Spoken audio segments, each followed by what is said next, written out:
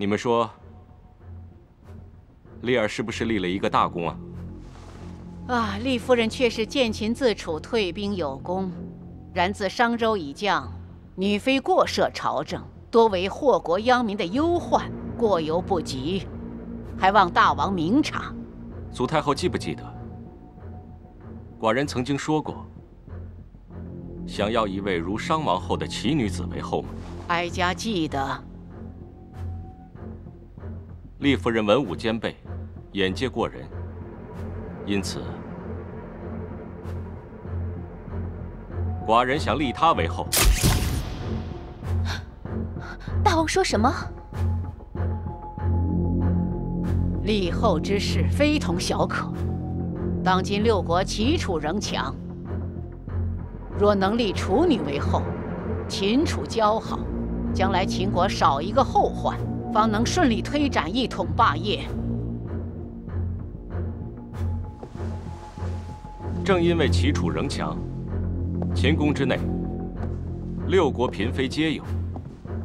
立后之事，若是只袒于某国，对我大秦不利，后患无穷。倒不如庶民之女，无亲无戚，更没有亲政之忧。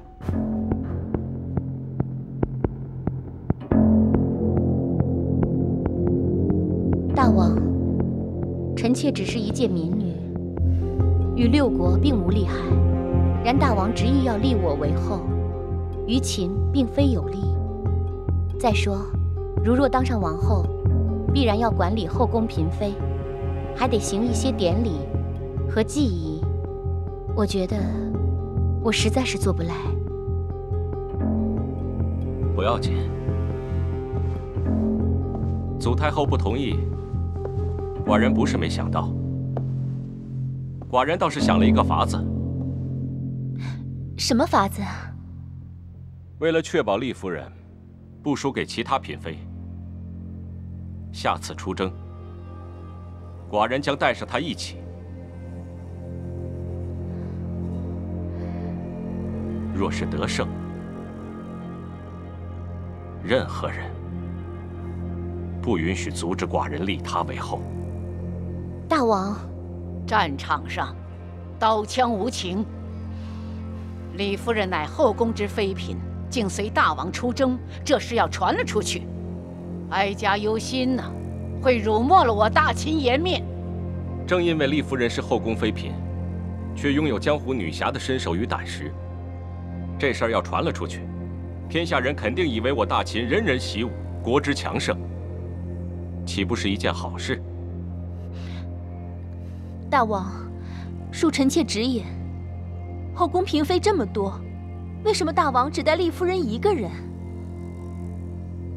若儿，要是你也想陪寡人去，寡人赐你一副盔甲，一匹战马，一把利剑，你也随寡人一起出征，如何？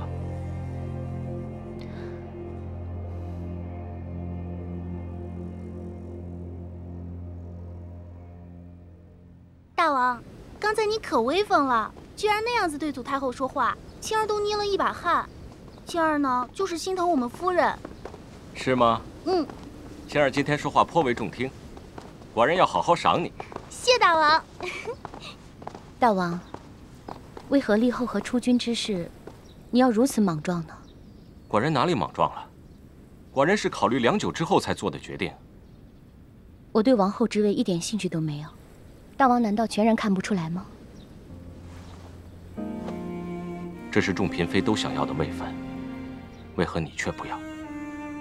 寡人若立你为后，祖太后和楚夫人都不敢刁难你。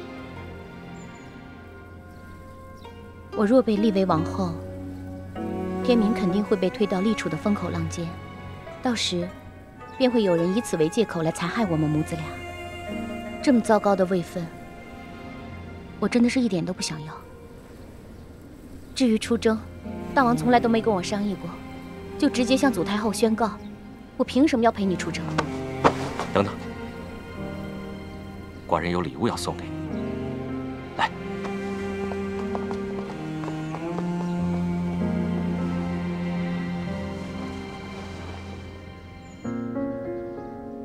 这就是大王要送给我的礼物。怎么了？不喜欢？挺好吃的。啊，吃点。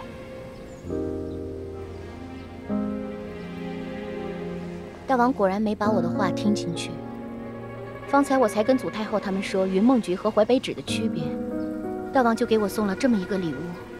立王后之事还有出征之事都不跟我商量，大王这是存心要跟我作对吗？既然夫人不喜欢，那就不要了。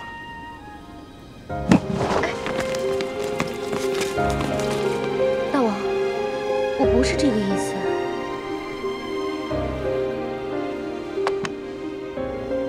这个你一定会喜欢。这又是什么？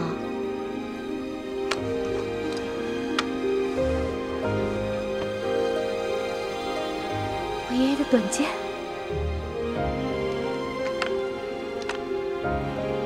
它本来就是属于你的，如今物归原主，你以后可以带着它防身。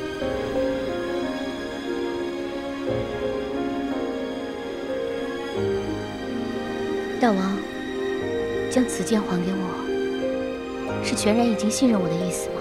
当然。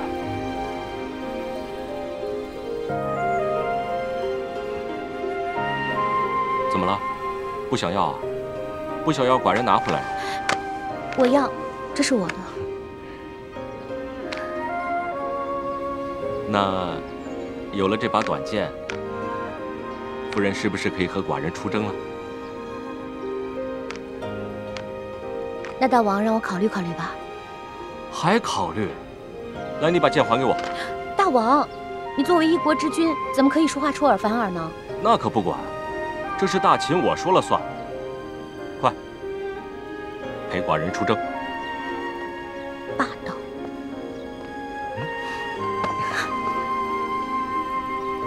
不出征的话，那你帮寡人生孩子怎么样？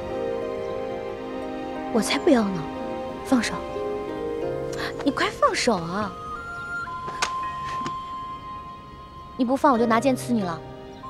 你舍不得。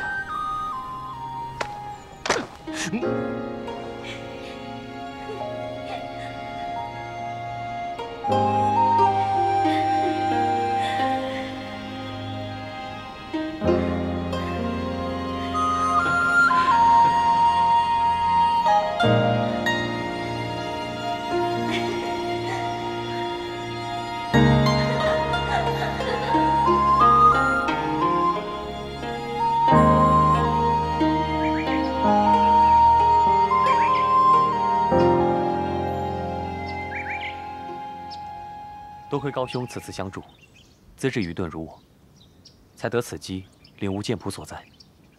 金贤弟客气了。金某诚邀您与我和兰儿共赴嵩山。金贤弟，此剑谱乃公孙羽大侠特传你一人之家传秘法，高某实在不宜前去窥伺。然高某诚心望你练成此剑法后，他日我们再以剑交谈，岂不快哉？那好，高兄，就此别过。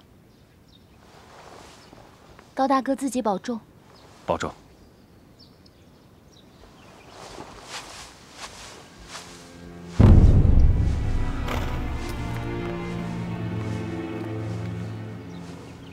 兰儿，我们也出发吧。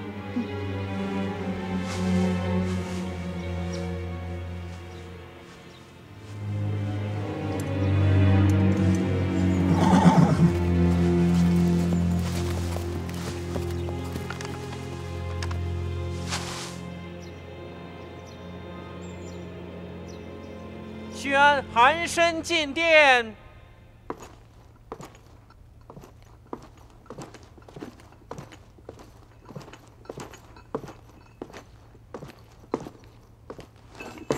侍卫韩申参见大王，立顺。韩侍卫有伤在身，不必拘礼。谢大王。宣召。诺。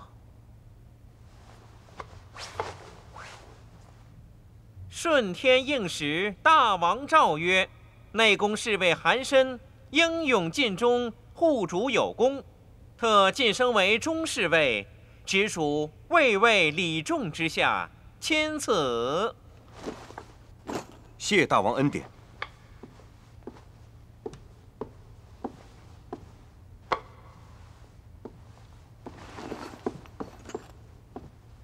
韩侍卫，念在你护卫丽夫人有功，你们又有兄妹之情，寡人特许你与丽夫人另行叙会，尽可畅所欲言。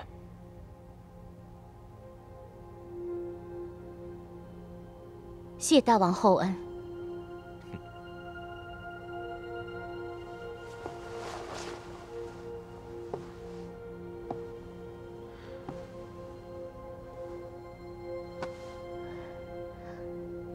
都跟你师兄见上面了，是不是要陪寡人出征啊？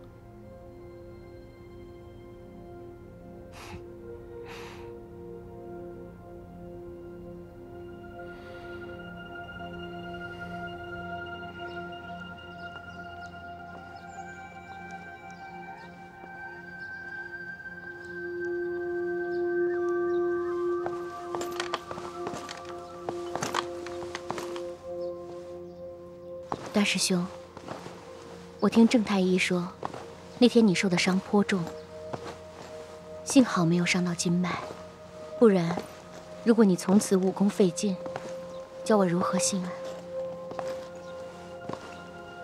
师妹若是受伤，才让我真的无法心安。丽儿，经过这次意外，想必你也看到了这宫中的险恶。从朝臣到宫人，他们表面臣服于秦国，实质上个个都在为自己考虑。所以丽儿，无论何时何地，你都要处处小心。你要知道，任何人都有可能随意牺牲你，嬴政也不例外。嬴政在确定秦国可以统一天下之前，无论是在朝堂之上，还是在后宫，都会维持着势力的平衡状态。他不立楚夫人和闵夫人为后，而独专宠于你，看似中立，实际却符合政治考量的做法。其实一开始的时候，我特别希望他死，但是后来，我也不知怎的。那天我竟然冲到殿上去救他。说真的，我也不知道我自己是真心想要救他，还是在想，如果他有个什么万一，那天明会怎么样？天明在宫外，其实比在宫内安全。就算嬴政死了，我也会帮你把天明找回来。大师兄，你还记得爷爷送我的那把短剑吗？当然记得。那把短剑在我入宫时被卫尉大人给收走了，但是今日嬴政又把那把短剑还给我了。嬴政其实一直都在被人利用，被人摆布，他一直都非常想找一个他可以真正信任的人。丽儿，你不会是喜欢上嬴政了吧？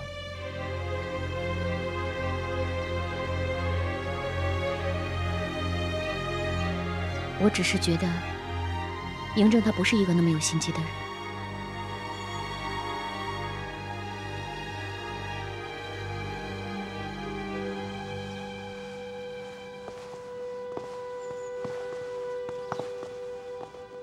李仲，寡人是不是过于放纵丽夫人？大王心宽，深知丽夫人重情，成全他们兄妹相聚，也算是美事一桩。日后，丽夫人应当对大王更为心服。是啊，只有给她自由，才能让她心服。寡人之所以可以如此心狠手辣，那是因为寡人没有包袱，没有在意的人或事。但是如今不同，寡人有丽姬，这将会是寡人唯一的弱点。大王，因为这个弱点，大王就无法回到从前那样了吗？我是大秦的王，若是寡人有弱点，那便说明我大秦也有弱点。寡人不希望被人抓住弱点。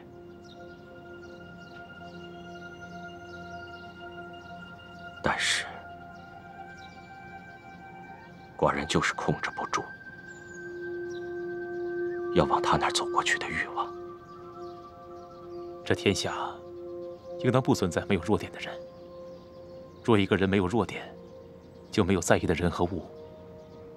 大王心系大秦，即便面对丽夫人难以割舍，也要将江山社稷放在美人之前。微臣十分理解。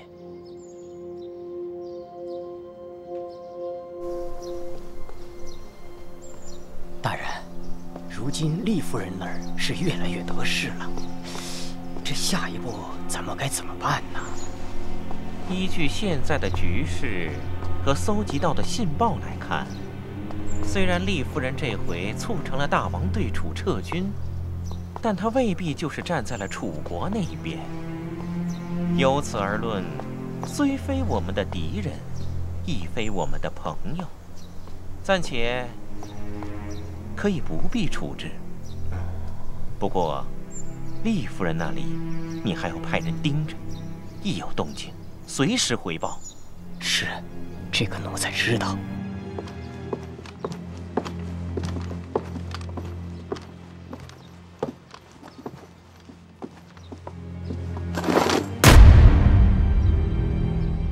你这是做什么？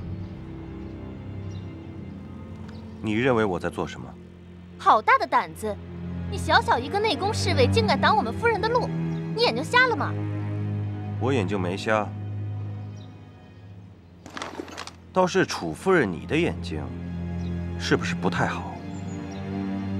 哼，我眼睛好得很。你到底在这胡扯些什么？是吗？丽夫人是我师妹，我奉大王之命留在宫中保护她的安危。然而楚夫人你三番两次的对丽夫人找事，你可以不怕丽夫人，但是你欺负我师妹，就是公然和我作对。所以我说你的眼睛有问题。你说什么？韩侍卫，你竟敢恐吓我们夫人？没错，我就是在恐吓你们。你们可以尽管去找华阳祖太后告状。大王要兼顾秦楚和谐，我可没什么要顾忌的。所以你给我听好，你要是再敢动我师妹，我韩申绝对不会放过你。哎，你，喂，夫人，她实在是太过分了，仗着有大王和丽夫人撑腰，竟敢光天化日之下当着夫人您撒泼。师傅，飞鸽传书。先下去。是。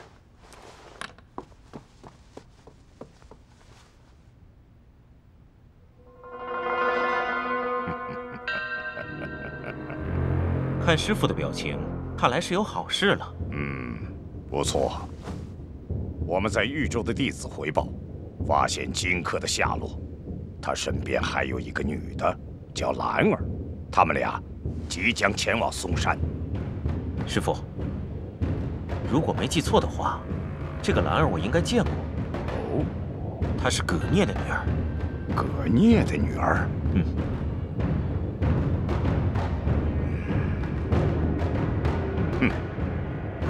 目前看来，那自命清高的葛聂未必搅和在这里头。速速吩咐下去，宝爷，你带人去一趟嵩山。师傅要我去嵩山？我们想要的东西，应该就在那里。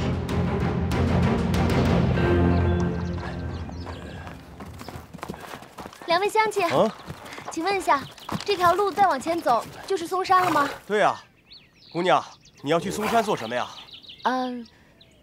有点事儿要办。我见你们二位斯文儒雅，并不像是狩猎之人，可要当心呐。当心什么呀？好多人说这山里边有猛兽，有好多人就好奇去猎猛兽，结果呀，有去无回。我们走吧。啊。有猛兽。走。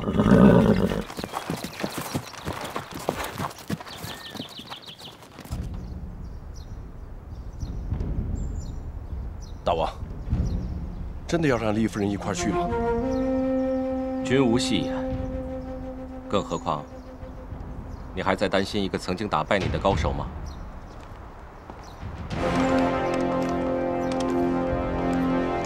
大王既然已经同意让我出征，那可不许反悔。夫人放心吧，不想让你去的是蒙武，又不是寡人。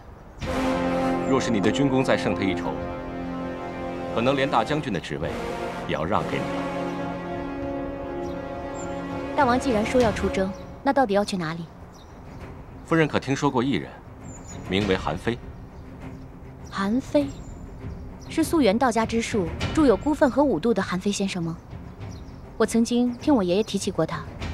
公孙将军提起过他。他是个什么样的人？韩非先生才名卓著，是一个非常有才华之人，只是患有口吃的毛病。更何况韩国的君臣皆为平庸之辈，所以韩非先生的经世之才并未得到重用。太好了，与寡人听闻的相同。大王此话为何意？此回征韩，寡人要将韩非先生迎到我大秦来。公孙将军，请。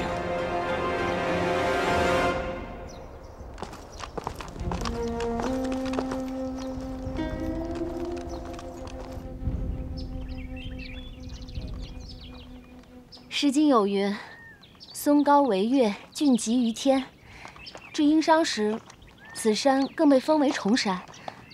可是从来没有听说过这山里有猛兽啊！依我看，这猛兽之说，只是一般百姓不懂天地异象，捕风捉影，胡乱臆测罢了，不必放在心上。反正就算遇到猛兽，我们俩是习武之人，也不害怕。傻。这边。小心啊。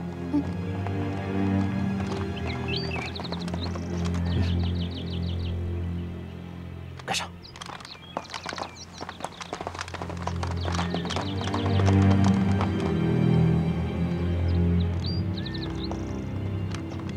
虽说诗里提到这剑谱应该是在嵩山，可是嵩山这么大，到底去哪儿找啊？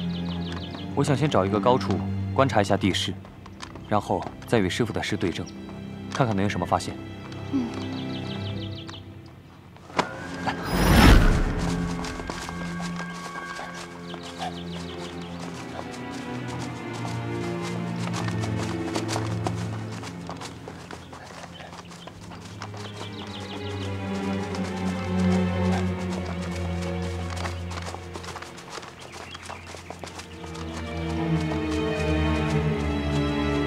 奇怪，我们一路跟着那两个家伙，怎么突然就不见了？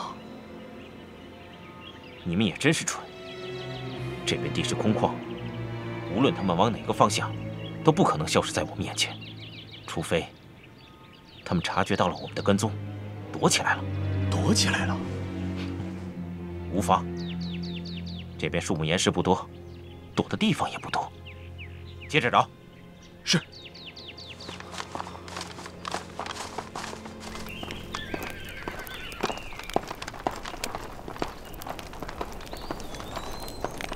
大王，我们已过了伊水，到南梁尚有半日的路程。臣建议让兄弟们再休整一日。就这么办。大王，他们来了。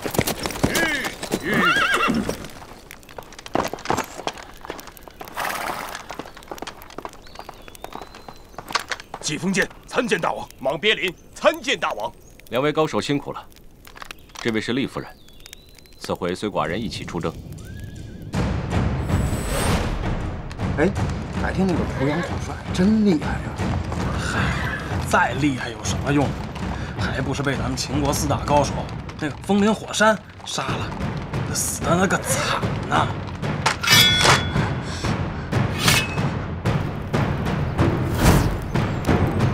风林火山，不是，走开！住手！你们2个还不快滚！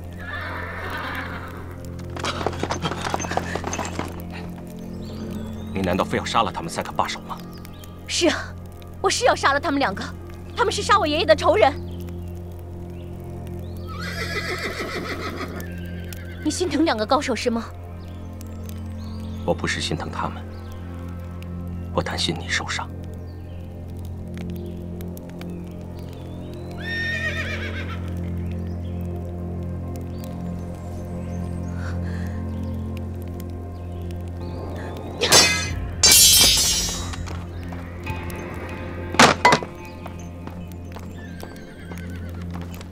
是谁说要带他来的？大王。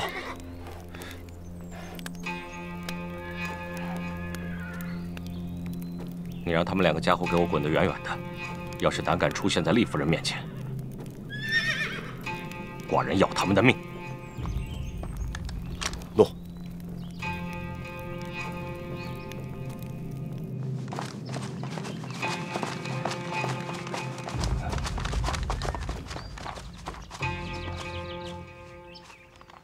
宝爷，师傅，师傅。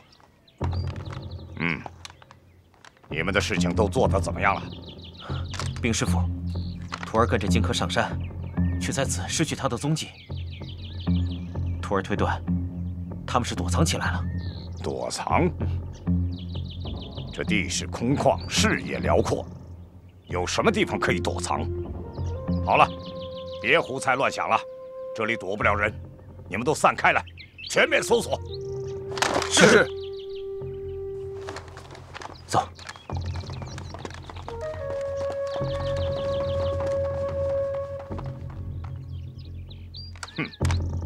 荆献之，别躲了，出来吧。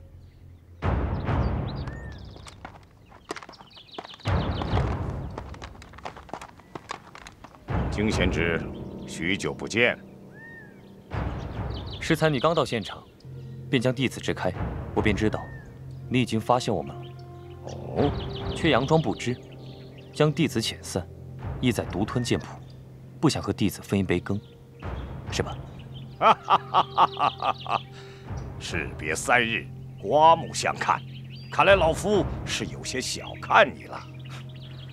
夏侯先生过奖了，你的这些狡猾心计，晚辈不足1/1000。哼，既然如此，那就别怪我不客气了。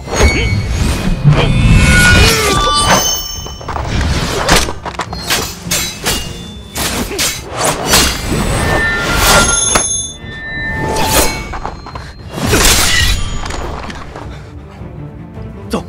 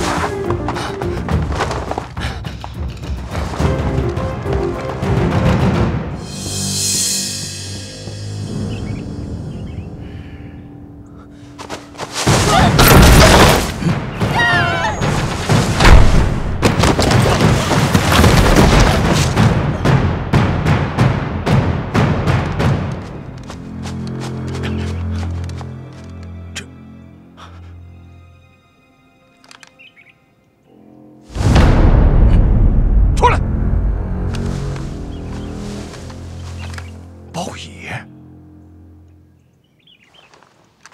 你怎么会在这里？为师不是命你去别处找吗？我……你知不知道你毁了为师的大事？师父且慢，你勇敢违抗师命，私自返回，还有什么话好说？弟子自知坏了师父夺剑谱的大计，再多苦劳也弥补不了这次过失。恳请师父再给徒儿最后一次机会，我一定会抓到荆轲，将剑谱交给师父。好，追踪荆轲这件事情就交给你了。事成之后，为师不会亏待你。不过，你要是再耍什么小阴小谋，为师这次绝不轻饶你。是，师父。哼。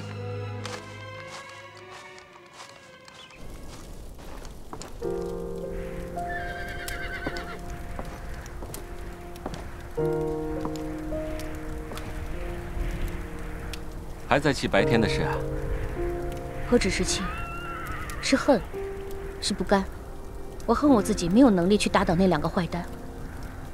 不甘的是，我居然认贼作父，身在敌营，身不由己。你怪我？当年又不是寡人派人去打濮阳的，那有分别吗？行，都是大秦的错。要不然这样，寡人现在就下令，叫蒙武去把那2大坏蛋抓来，把他们扔到沂水河里，血流成河，怎么样？解气吗？当然不行了，这样我爷爷不是要被全江湖的人笑话吗？我爷爷当初是被那4大高手围攻致死，现在又要秦王去处死他们，天下人若知道的话，岂不是要说我公孙丽是妖妇啊？那你到底想怎么样啊？这样好了，你现在不是拿回你的短剑了吗？来，你砍我，消消气。哇，你真想啊！你这个女人怎么这么狠啊？谋害亲夫的事情，你是不是天天都在想？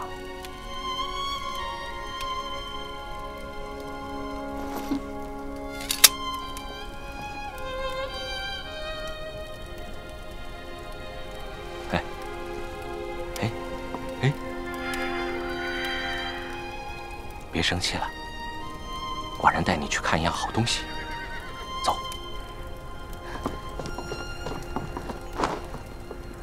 你看，寡人下一步就要征服赵、韩，待取2国之后，便可一步北进，占据边疆。寡人要沿着这条边疆修建长城，如此一来，天下的百姓就不用受外族侵略之苦了。怎么？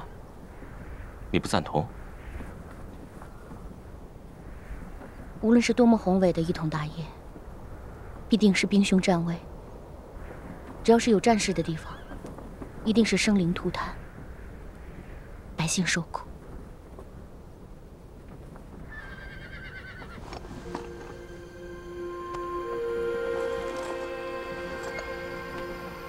对于天下百姓来说，长痛不如短痛。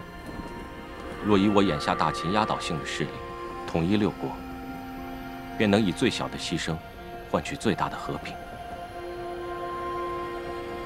寡人就算要背上千古罪名，也绝不后悔。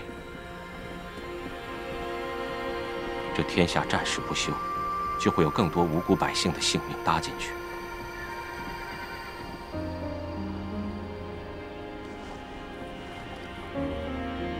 我是不是太过急躁了？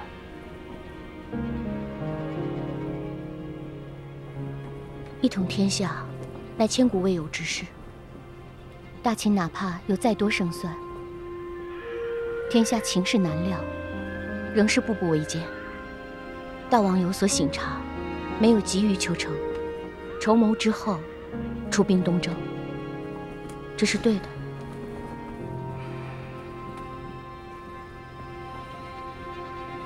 你知道寡人不是说的这个。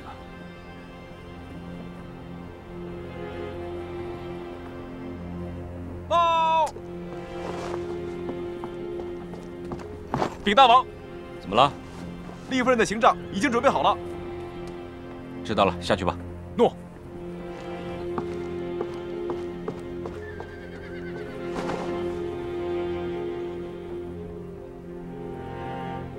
外不安全，要不然你就睡寡人这儿吧。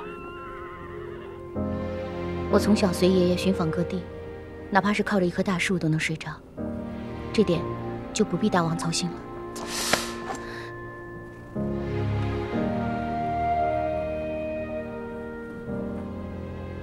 外面有蛇，不安全。我不怕蛇。那还有老虎呢，大熊怎么办？怕不怕？老虎有大王可怕吗？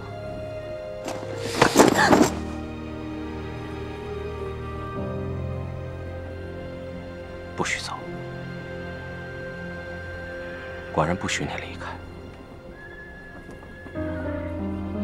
你要胆敢再往前走一步，我绝不轻饶。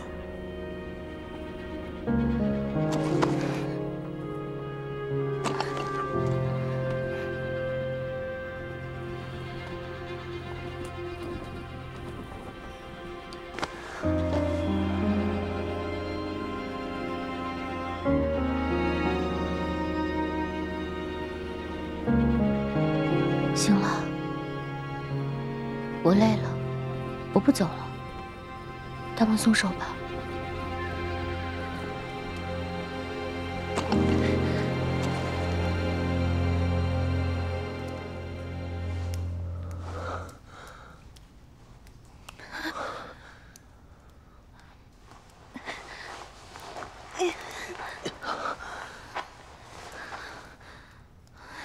你没事吧？没事，你还好吧，金大哥？我没事。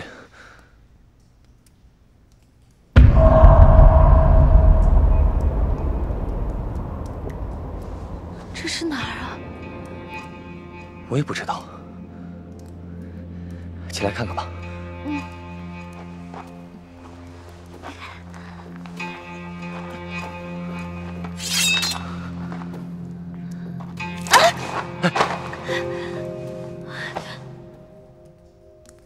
怎么了？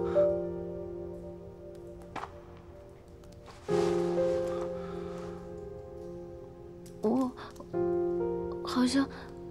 好像脚扭了，有点疼。应该是跌下来时扭伤的，我帮你看看。不用了，这点小伤没事的。我们还是赶紧找出口离开这里吧。哎，还是别勉强了，我背你吧。不用，金大哥，真的不用。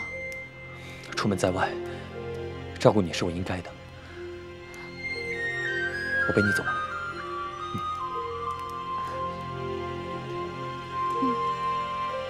谢谢。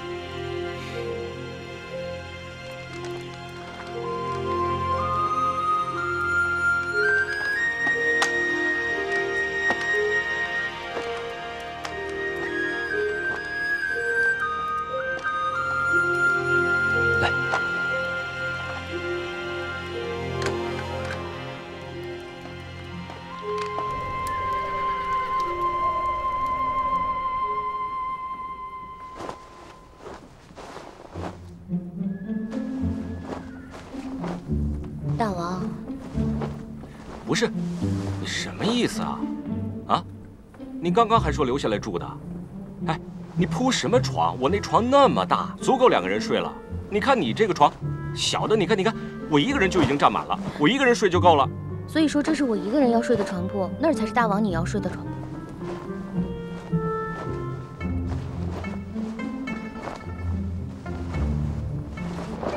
那你要这么着的话，我可能就睡不着了。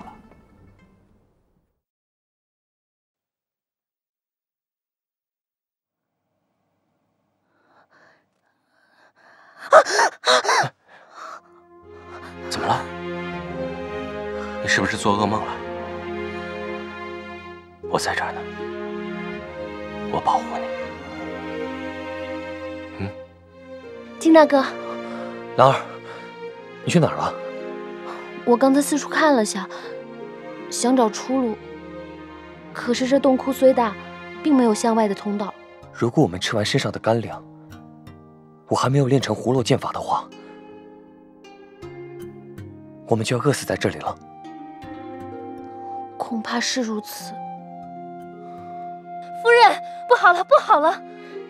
景良人怀孕了。这茶呀，是祖太后赠的。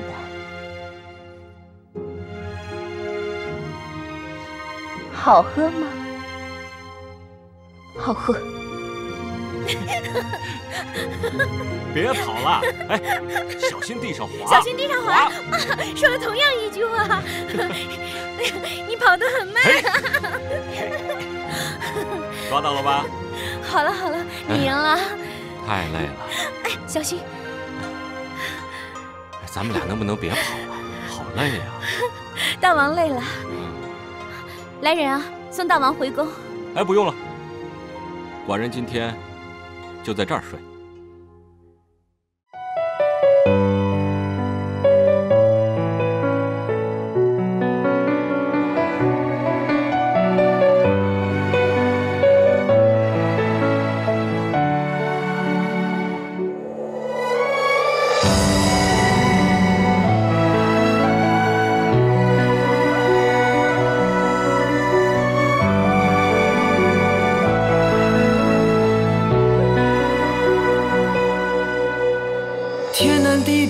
隔着银河相对，千年等一回。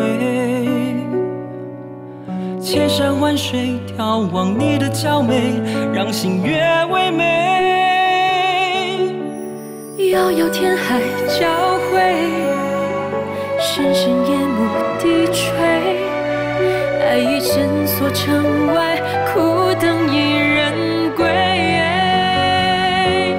等到时空破碎，山川成灰，容颜都枯萎，留下爱在世间不断的轮回。看透喜悦伤悲，百转千回，生死永相随。走遍天地恢恢，与你自由飞。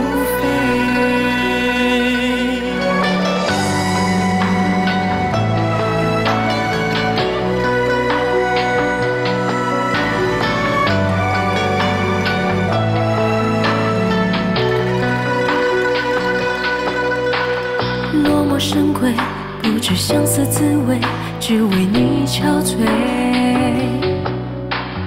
望穿秋水，泪如流星下坠，对镜花蛾眉。在你心底安睡，无惧雨打风吹，人间纷纷扰。